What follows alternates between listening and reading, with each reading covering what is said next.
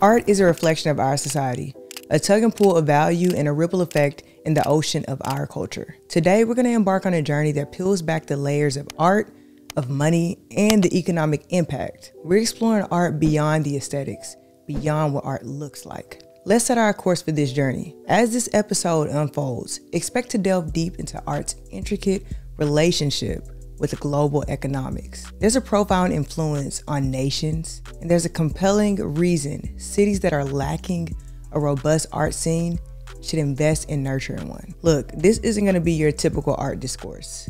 We're charting a very unique course, connecting unseen dots between art's heartbeat and societal reverberations and the global stage on which art plays. Hi, Glory Seekers. I'm Moriah, Alise, and in every corner of the world, there are those who seek the intangible, those who chase the brilliance of creation. I've been surrounded by these types of people my entire life, and I've had the up-close look at many journeys seeking glory. But we don't seek glory for the accolades. We don't seek glory for the awards or the public acknowledgement. We seek it for the doors that we know we have to open to pay homage to the people that have opened them for us, and to honor our positioning for the generations after us. So welcome, Glory Seekers. This journey is for you, the ones with the unsustainable hunger of understanding the nuances of the art world, the ones that know art isn't just a fleeting moment of brilliance. It's an enduring statement, a legacy handed down through generations. It's passion.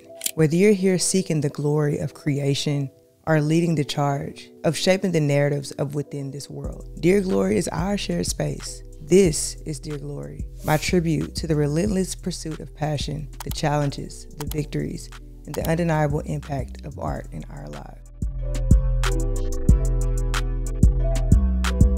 Now let's go ahead and dive into the art market's complexities. Now I want you guys to remember that these are my thoughts. These are my streams of consciousness that I share with you. You may not agree, but I'm always open for the right conversations. First, let's go ahead and set the stage by comparing art to other fields. Of course, fields that lie within the entertainment industries. That's fashion, that's music, that's film. Now let's think about how these industries are on a global stage, a global scale, intersecting global economics. You can compare these industries just as we will do in this video on a global scale, a national one, and also a local one. Just like those industries, the art world isn't only about passion. It's not only about cultural messaging. It's not only about art for art's sakes and aesthetics. That's definitely core, but this is also about legacy, representation, and to keep it real, strongly about economic power. Now I want to put some perspective on the market, economic power, and global interconnectedness. We are always getting clouded with things like the art market outperformed the S&P 500 again this year. Now, we understand where their notion comes from. We understand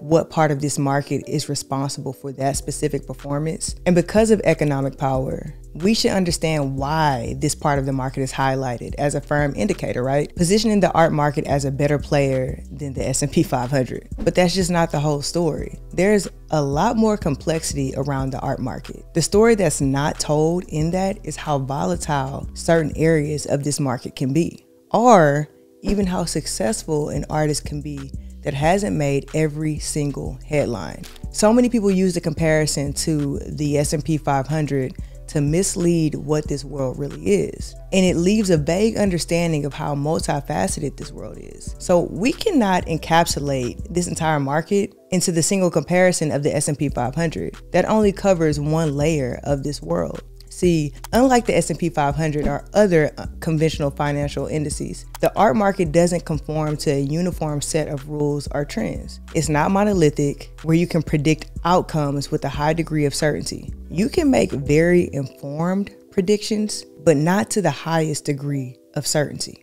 Instead, it's a really diverse ecosystem with various niches and dynamics at play. But what I don't want you guys to forget is the art market is still an ecosystem. So there are still layers. Just like every other entertainment ecosystem, there are layers that can be climbed. Much like the entertainment industry, the art world is rich of interconnected layers, each offering distinct opportunities, challenges, and rewards. Think about actors. Just as they climb the ladder from local theater productions to Broadway, or the way that musicians go from playing in small clubs to headlining major festivals, artists navigate their own unique paths through the layers of the art ecosystem. Art is not just about a single number or a straightforward comparison to a stock market index. It's about the interplay of countless factors. The art market is to build a web of anchors to lead a successful career and to add to the financial value of the artist and the artist's works. Those anchors are collector support, gallery support, residency support,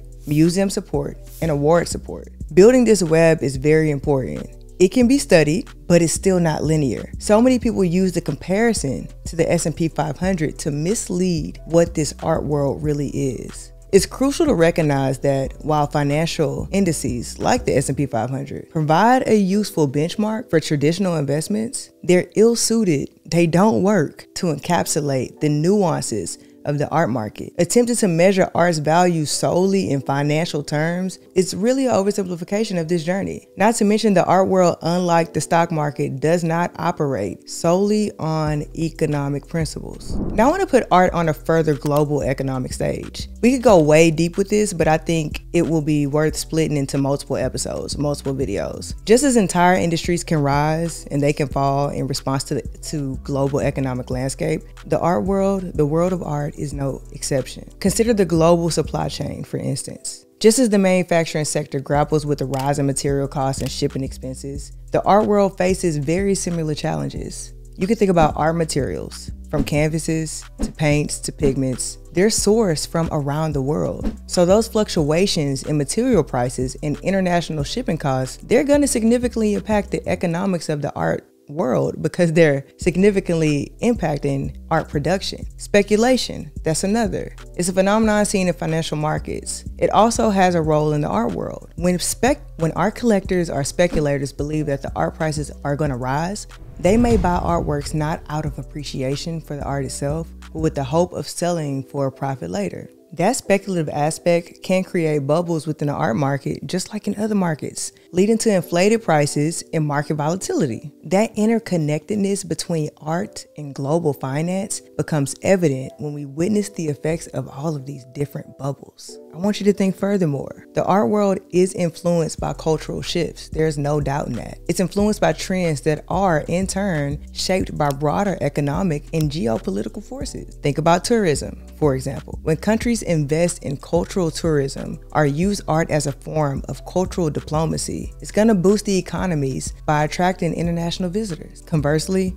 economic downturns or political tensions can disrupt the art world's global flow. In essence, the art world operates as an economy in its own right. It's an ecosystem with its own economic distribution.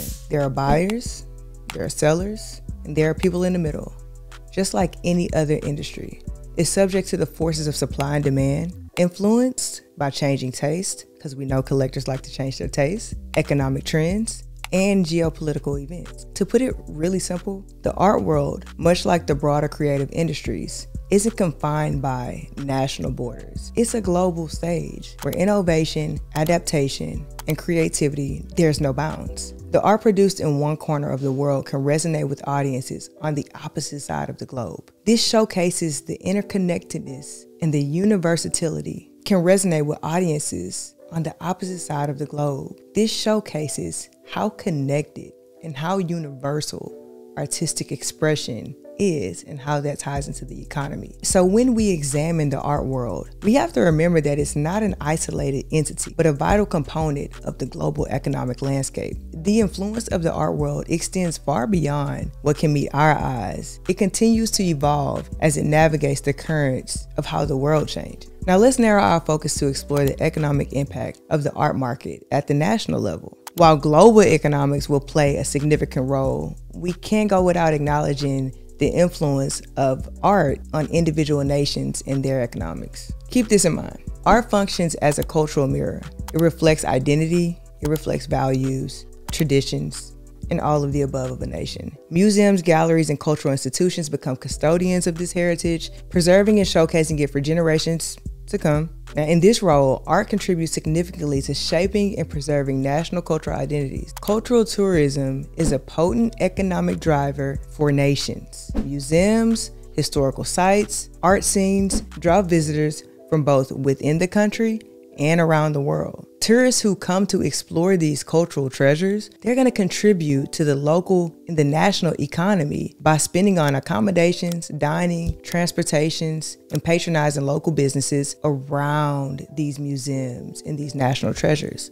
That's going to bolster the economy. You'll find that nations invest in local arts and cultural initiatives by providing grants, funding, and artist residencies. These initiatives serve as incubators for creative talent, nurturing a thriving art scene that not only enriches the nation's cultural fabric, but also contributes to its economic well-being. Art markets and auction houses that are found in cities like New York, London, or Paris are going to be magnets for collectors, investors, and art enthusiasts. These markets are going to generate substantial revenue, becoming integral components of the national economy. Think about local art galleries and the dealers and the crucial role that they play in the national art economy. They serve as middlemen, connecting artists with collectors and art enthusiasts around the world and around the nation.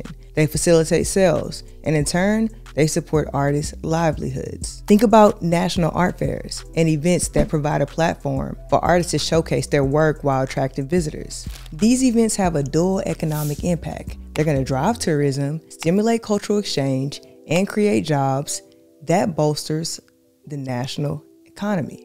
Public art projects commissioned by cities not only enhance the aesthetic appeal of a city, the aesthetic appeal of a nation, or of urban spaces, but also stimulate the local economy. They create job opportunities, attract visitors, and contribute to the overall vitality of communities. Think about investing in art education in institutions, cultivating the next generation of artists and creative professionals. Additionally, it elevates a nation's cultural standing on the global stage, often attracting international students and scholars. Art also plays a pivotal role in urban revitalization. The presence of art, whether through street art, public sculptures, it breathes new life into urban areas, attracting businesses, residents, and visitors, and it reinvigorates communities. Furthermore, cities and regions develop unique art scenes that contribute to their identity. These artistic hubs foster innovation, attract talent, and stimulate the local economy through gallery sales, cultural events, and artistic collaborations.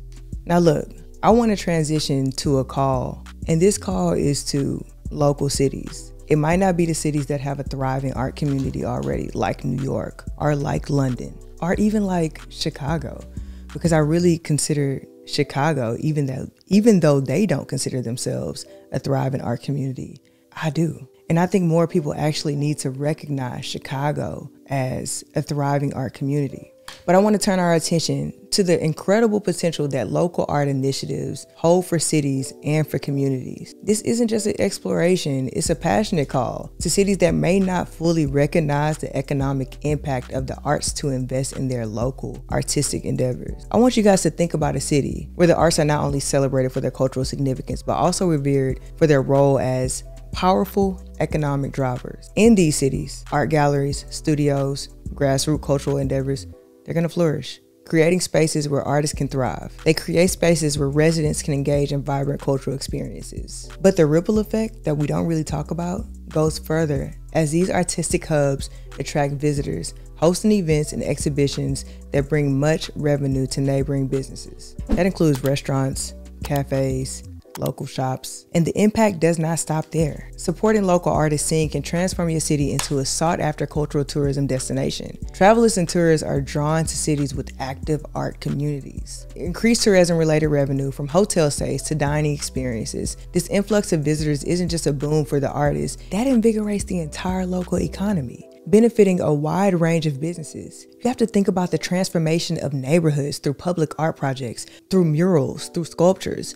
These artistic initiatives enhance the aesthetic of communities, making them more attractive places to live and to visit. Urban renewal initiatives that embrace art can revitalize neighborhoods, attract new residents, and stimulate local businesses. Investing in local art programs and educational initiatives has far-reaching effects. These initiatives empower youth by providing them with opportunities to creative expression, skill development, and personal growth. Some young talents may even receive scholarships for higher education, creating a brighter future for the next generation. The impact extends to entrepreneurship and job creation as well. Art-related small businesses, event venues, and educational institutions thrive in areas with active art communities, generating economic activity and supporting local entrepreneurships. Art fairs and cultural events draw attendees from within and beyond the communities, stimulating local commerce and fostering cultural exchange. But it does not end there. An active art scene can enhance property values in neighborhoods. Artistic communities are